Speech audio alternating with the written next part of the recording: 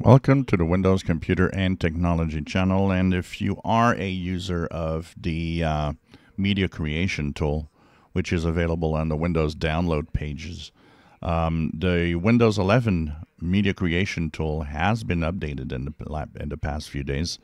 It is fixed for some of the bugs that were discovered using it. Sometimes it didn't work well. And it also has been updated in creating the latest ISO or image that you can put on a USB thumb drive for use if you need to install Windows and things like that. So the new media creation tool, it's an update.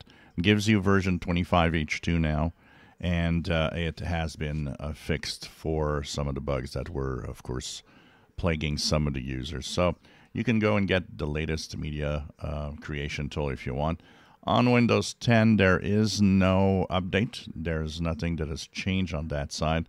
And I don't expect the media creation tool to really get anything like fixes for Windows 10, as Windows 10 now is officially at the end of support, as we call it. So which means whatever you have, you have.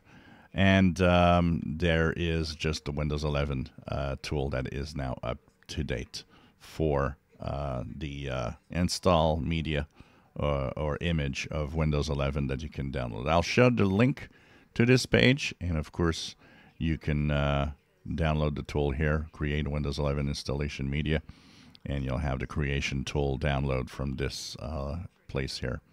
If you enjoy my videos, please subscribe, give us thumbs up. Thank you for watching.